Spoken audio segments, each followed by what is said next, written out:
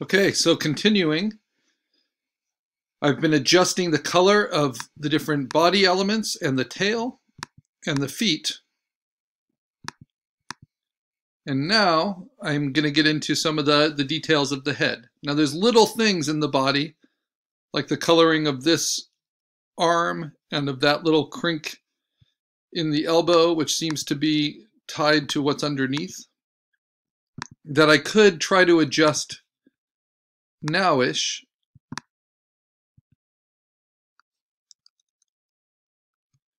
Through different means. But it's kind of dangerous until I'm fully sure of what's going on, right? So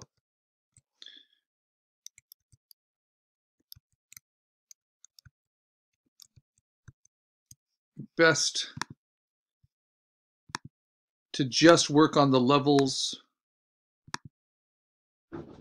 and the color balance, right? For everything, and then go back through. So now the head, which has several components, I have a sense of what the coloring is on the body, so now I can work with the head to kind of blend that in. So I'm going to zoom in a little bit, and then we're going to do direct adjustments to the pieces of the head, going from the back. So start with levels. Try brightening the midtones a little bit, dimming the highlights. Because this was from a baby seal, like in the snow, you get a lot of that bright highlight dandruff.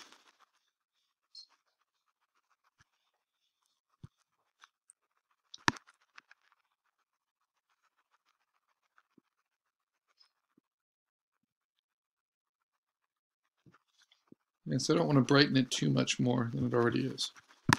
Okay, now, see there's almost no color to this, so I'm going to go to color balance and shift it. The midtones a little bit towards the warm, not too much towards the red. The highlights the same,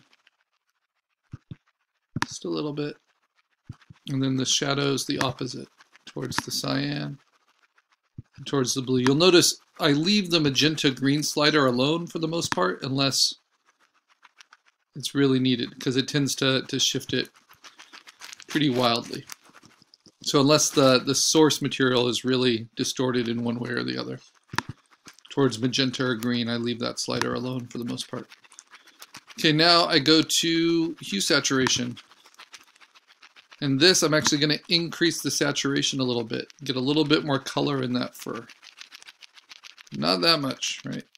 Just a little. Then I'm going to shift it a little bit each way. See what seems to make more sense. I don't want to get it towards green, but I want it a little bit more vibrant than it is. Maybe a touch lighter overall. Okay, now that I have more color in there, you can see how I'm going to start to be able to blend that a little bit more believably. And I can even go back to color balance and shift it a bit towards red. Get it a little bit more into those oranges. Now that I've saturated it a bit, there's a bit more color to play with. Same thing with the shadows.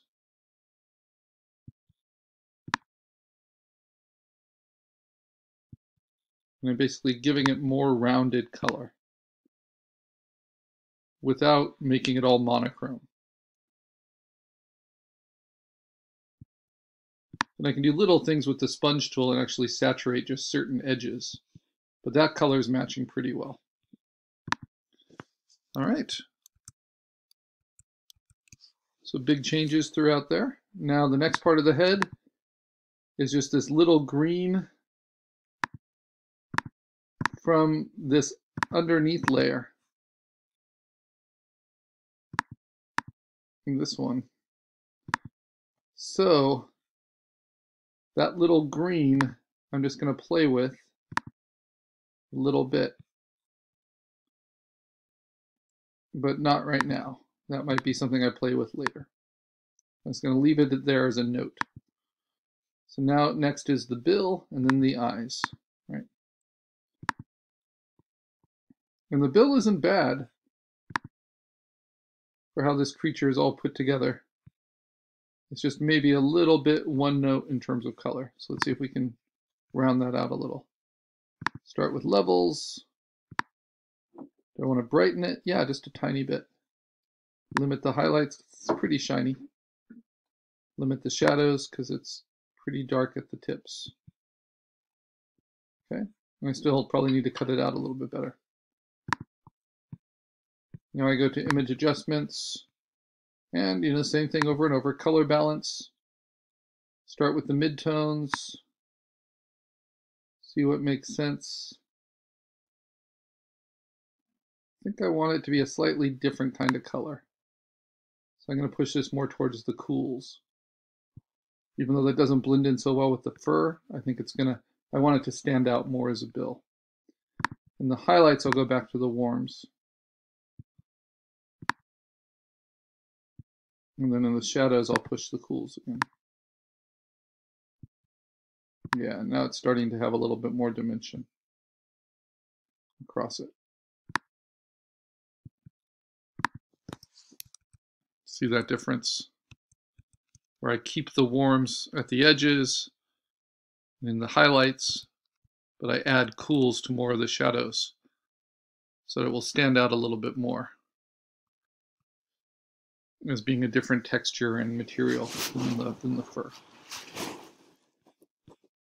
Now I go to the big colored guns, hue saturation, see if I want to shift it one way or the other, more towards the purples, more towards the greens. Definitely want to go a little bit more towards the purples. I can try saturating it, bringing those blues out, which I kind of like. And then I think I'm pretty good with the overall lightness. If anything, it can maybe be burned down a little bit.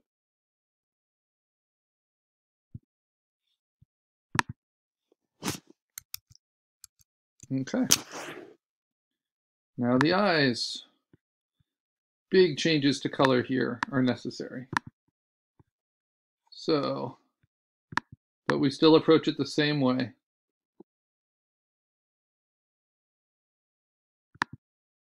Image adjustment levels.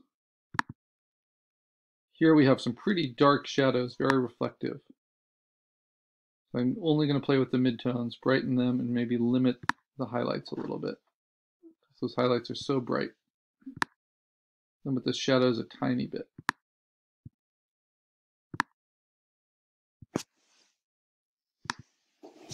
Now color balance will be interesting because we've got a lot of green here. So I'm going to shift it more towards magenta, more towards red, more towards yellow.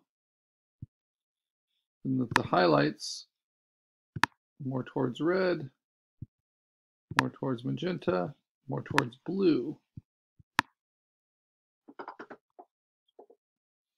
See how that brings it a little bit more into the range of what we want. And then in the shadows, try to bring in those cyans. So really deadening that kind of fluorescent green aspect. A little of the blue back in the shadows, but not letting it get too dark. And a little bit more towards magenta. So big shift in color balance there. Gives more dimension overall. But it also makes it so the shadows feel a lot darker because I added so much blue to them. They had so much yellow before. So I might go in and limit the highlights with levels, but brighten the midtones. And then dodge can help with that, lightening some of those shadows too.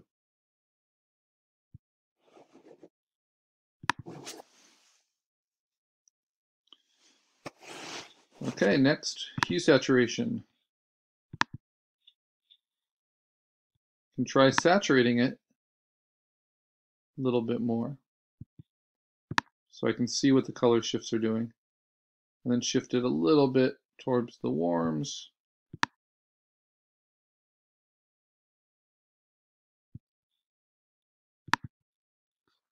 It gets me started. Okay. So then I look at the whole thing and think, okay, eyes, I can always approach them again. I might actually even try distorting them a little bit, kind of lining them up a little bit more with what the seal has underneath.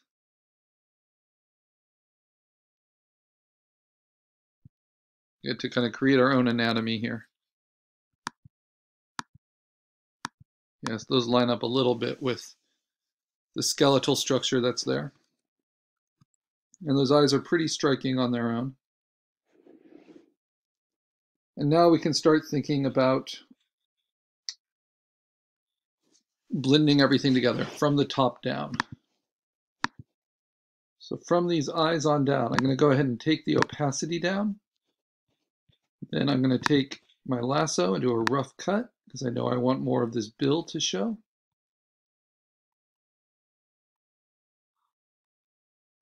Since a bill is an entirely different texture, I'm just going to delete it wholly without any feather right now. Bring the eye back. And then I want to cut out around the eye.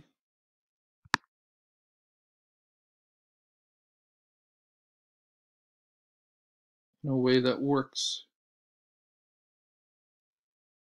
for the silhouette of my creature. But for that, I think I'm going to feather it by 2 pixels with my lasso tool. So we'll soften it a little bit. Now, because this reference was shot in macro mode, up close with a really, really large aperture on the camera, pull that out a little before I delete. There we go. You can see how that eye is a lot blurrier and softer than this one. But this is pretty sharp and in focus. So how can I cheat this and make this look a little bit more in focus? Well, I can do it with what's called the sharpening tool. So in this drawer, it's underneath the gradient tool. You have blur, sharpen, and smudge. It's very similar in Photopea. So I'm going to use the sharpen tool. I'm going to use it as a strength below 30. Large and soft brush so it transitions well. And then you just hit it a little bit. And what it does, it's not magic. It can't make content appear that wasn't there, but it can increase the contrast between edges. So it's doing a little bit at a time. It's basically dodging and burning where it sees edges.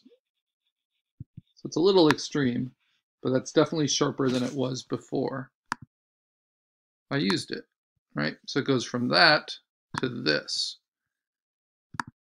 Now I'm adjusting things individually here. So I want the eyes to be pretty strong, but that's a little too saturated. So I go to the tool underneath it. I go to the sponge tool. I put it on desaturate. I use a large soft brush at a strength of less than 30. And I'm going to take some of that saturation out. But I'm also going to burn all the same settings, but I'm going to burn the midtones. A little bit smaller this time, targeted brush. I'm zoomed in at 300%, which is as much as I want to be zoomed in for something at this resolution. This is 150 pixels per inch for high-def screens. And I'm just burning some of the shadows, especially where it's going to overlap with the bill. And then because we have those brights around the eye, I'm going to dodge the midtones around the eye. So that eye is nice and bright on both sides.